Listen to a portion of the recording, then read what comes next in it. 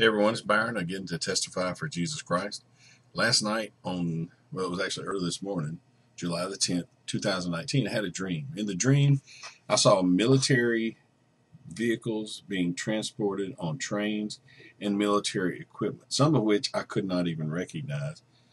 It had some type of containerization caption around the top of it. I didn't recognize what it was. But I did see ground escorts running beside the train Humvees. Now, that's the first part of the dream. Second part of the dream, and I don't know how the transition occurred. It was almost like just poof. Suddenly I was in a man's house. And I was cleaning his house so much so that I was turning the furniture upside down and vacuuming between cracks underneath the furniture. And I was specifically trying to suck anything out that was unclean. And then I woke up. I think my wife was with me, but then I woke up. A couple things. One is I've had many dreams about military transport, trains being used to transport military. I've seen, I think, 2 times Russian equipment on trains inside the United States. I've seen U.S. equipment in dreams. That dream last night, I don't know whose equipment that was. It appeared to be U.S. But I've seen U.S. equipment in real life being transported. And that's a normal thing when you got to get, say from someone from Fort Campbell is deploying to Afghanistan, and then they have to transport their equipment to a port to get it on a ship. That would be a normal thing. But when you begin to have people talking about dreams and revelations from the Lord about military movement on trains, and you see it in real life, it really has a shock effect.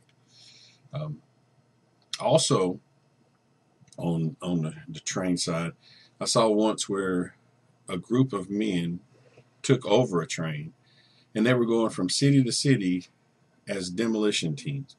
They would stop the train in the city, blow something important up, get back on the train, drive to the end of the line. They had me. I was like the conductor. They had me until the last stop. And then when they were finished blowing up whatever they had to blow up, finished with the train, they prepared to kill me. So these kind of things are coming to the United States. And I just want to say this. I've been in Panama, Operation Just Cause, when I'm sure that the Panamanian people and Noriega, etc., were pretty much going about life as usual.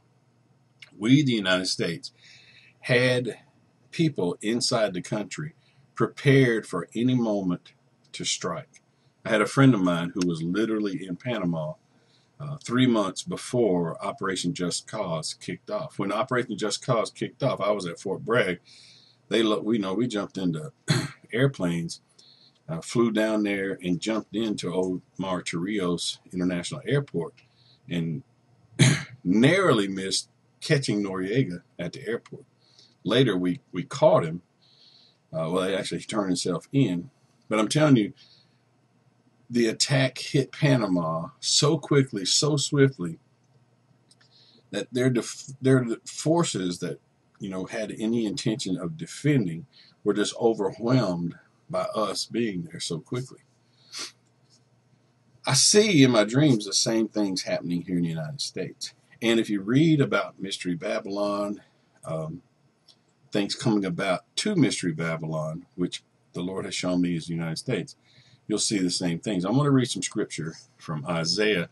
Yesterday, I think I did a video, and I included Isaiah 47 in the video, or the day before. I can't remember which day it was. But here's another one.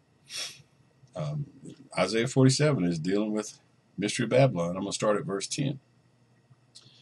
And this is talking about Mystery Babylon, the word coming from the Lord. It says, Thou hast trusted in thy wickedness. Thou hast said, None seeth me.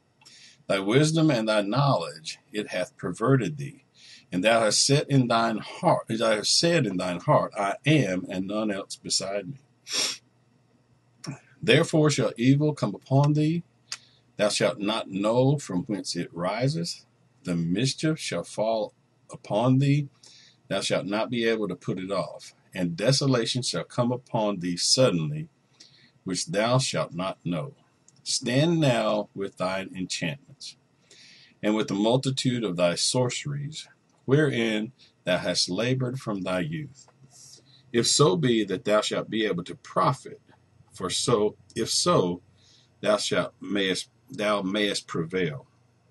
Thou art wearied in the multitude of thy counsels. Let none of the astrologers, the stargazers, the monthly prognosticators stand up and save thee, for these things shall come upon thee. Behold, they shall be as stubble. The fire shall burn them. They shall not deliver themselves from the power of the flame. There shall not be a coal to warm at, nor fire to sit before it. That's just talking about destruction coming to Mystery Babylon. And as I said, the Lord showed me that is the United States. And some people say, well, it's a city. And okay, if it is a city, let's call it New York. But within Babylon, there are cities, and you can go and find that within Scripture. The United States is not doing well. The second part of that dream was a house cleaning. In this Scripture, it talks about thy sorceries that you labored in from the youth, and you had prognosticators and astrologers, stargazers, etc., etc. On the Christian side of the house, I've mentioned that their judgment begins in the house of the Lord, and it's going to hit the Christian side of the house first. Then Mystery Babylon will be destroyed later. And I covered that, I don't know if it was yesterday or the day before, in one of the two videos. But there's a house cleaning that we need to do in our homes. And I'm not necessarily speaking of the physical aspect, although you may have some things around that you need to get out of your house from the physical. And basically anything worldly, or that's friendship with the world, or anything that would be considered idol or anything like that, whether or not you regard it as one or not, it might be a good idea to get rid of it. That's in the physical. But in the spiritual side, we need to do house cleaning as well. And in the day and age that we live, in the country that we grew up in, with the pastors that we have, they have literally taught us how to say we're Christian and be friends with the world. There are things within our own life that we need to do house cleaning on. And one time the Lord showed me a man with a water hose cleaning a restroom. And he showed me a mist going onto some curtains. Hopefully you can see this, and I believe you can. And I was washing the curtains as a mist hit them with my hands, and I knew that particular house, not this one, but that particular one, was going to be sanctified, set aside, a place for the future.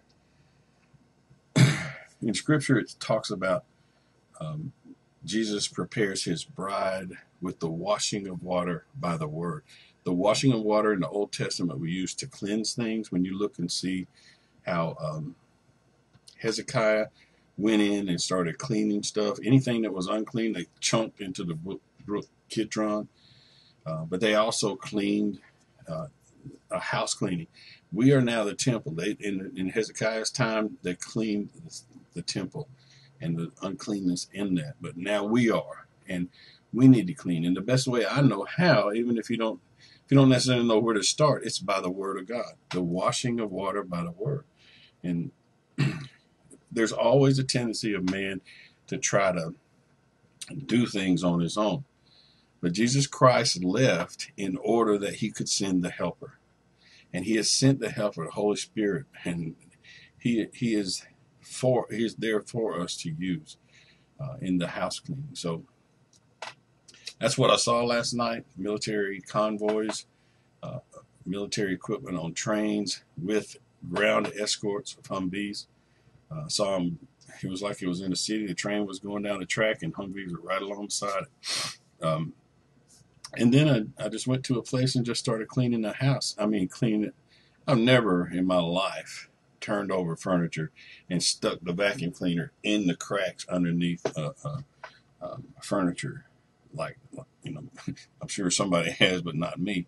But I was doing it in that dream. And I just encourage you, if you are a Christian, definitely by the word of God. If you're a non-Christian, I'm going to tell you something, brother. Jesus Christ is the Son of God. He gave himself for you. And without you having acknowledged Jesus Christ as the Son of God and accepting him as your Lord and Savior in your life, you are going straight to hell. No doubt about it. You will spend the rest of your eternity in hell.